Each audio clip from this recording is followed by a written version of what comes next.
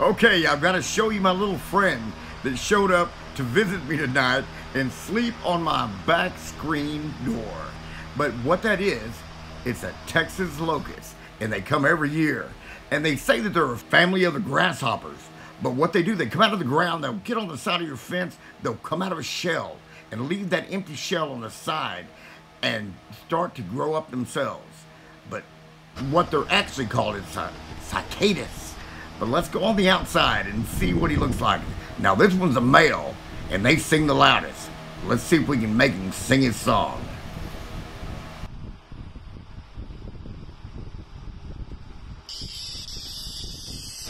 That's the one. And Blue, you can't get to him. And that's the reason why I closed the door.